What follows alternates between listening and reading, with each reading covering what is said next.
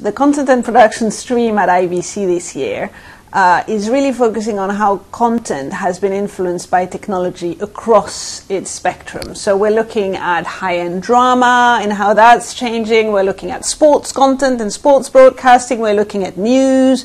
We're looking also at multi-platform content at YouTube, and we're looking at new ways of producing from, new locations, from new production techniques, but also to VR, to some of the most innovative and on-the-edge production techniques out there. We have some fantastic speakers. We have Patrick Spence from 50 Fathoms, who's going to talk about high-end drama and how his world has been transformed by the arrival of new players, by the way that the global drama market has changed.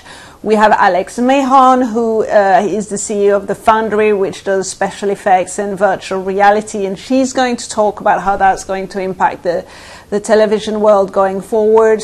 We have a great panel talking about new production locations from Belfast to Budapest, it's called, and we're going to look at what makes a good production location and how production can be delocalized these days, and how are people choosing where to film their content.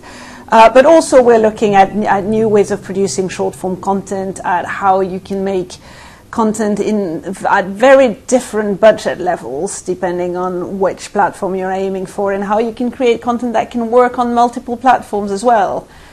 Finally, we'll have a masterclass on what virtual reality looks like and how you can produce with new virtual reality tools, because I know virtual reality is a very big topic this year, and we wanted to make sure that we'll cover this as much as we can so that people are educated about it and about the different platforms that use it. So I think it's going to be a fantastic stream. We have some amazing speakers. I'm expecting lots of questions, lots of debates, and I hope to see you all there.